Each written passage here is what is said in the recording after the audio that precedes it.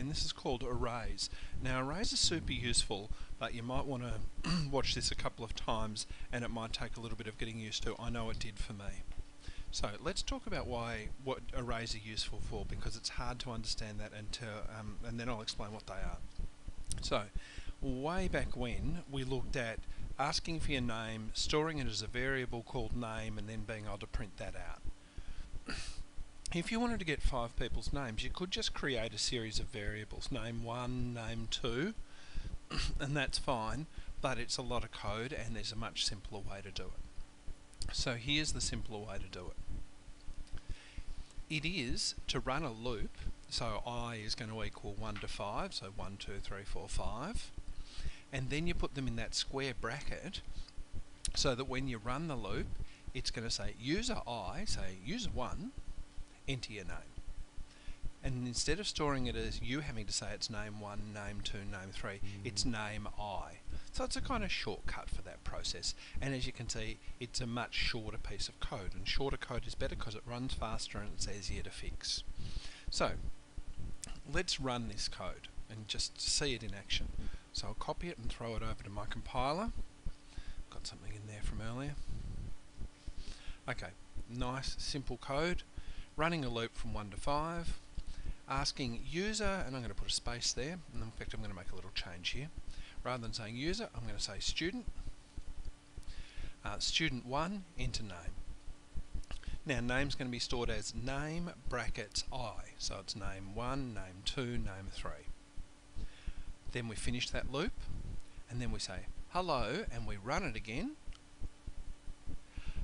And in fact, let's say hello, comma students, and then we're going to run another little loop and spit out name with the brackets for I, so it'll run through 1 to 5 again.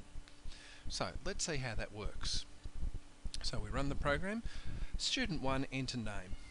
Let's call student 1 Smokey, because that's the cat you just heard. Then let's go for Billy, my greyhound. Let's go for Cricket, who's a pretend dog. Let's go for Indiana, who's brown, pointy, and unfortunately deceased. And Emmy Lou, who is black, kind of pointy, and unfortunately also deceased.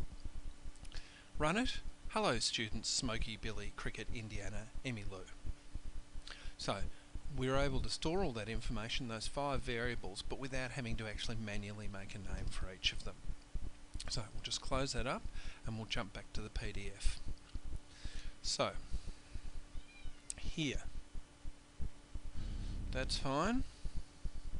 What we can do is actually throw in a little bit of code on that. I'm not going to do it here, but you could throw that into the program we just used so that you'd have a comma before the end, because that's what we do in English. We don't just list people's names. We have and then we have the person's name, and that's what that little bit of code there does. So what you can also do is you can use a name in there, or a word in there, not just numbers. So you can say enter your name, which will be saved as user name. So you know, when I put this in, the variable will actually be created as user mark, and then it will be user and then the age. So it will store those as things, and it will then be able to spit them back out again. And again, I won't actually have to tell it at the bottom, write a different line of code for each one of those, because it will just plug in what I've asked for here. And that might make a bit more sense when you see it in action. So let's jump over to the compiler. So it's going to ask me for my name, and that's going to create a variable called user name. Then enter age, user age. Then one saying user city, user zip. Now we don't call it zip, we in fact call it postcode. So enter, because you shouldn't be afraid to tamper with your code to make it do what it is that you want to do. So what I'm actually going to do is I'm going to change the name of the variable and of the text that it shows me, and you'll see why in a minute. Now this is a really interesting bit at the bottom, and where the array is super powerful. What info do you want? So it's asking you to type in one of those things, and then it's going to print user plus, because it's saving it as index, so what you type in will go to the index, and then it'll pull out that piece of information that you asked for. Now I'll show you what this looks like. So My name is Mr. O'Mara. My age is 45. I live in Whittington. My postcode is 3219. And what information do I want? Age. So it's said user age, and it's pulled out the variable of age. I could do that again, and I could ask for any of those variables. Just out of interest, let's run that and see what happens if I ask for a variable that doesn't exist. So, again, my information is the same. I'm 45, I might be 46 by the time you watch this. I'm unlikely to be 44. Postcode 3219. What information do you want? Birthday.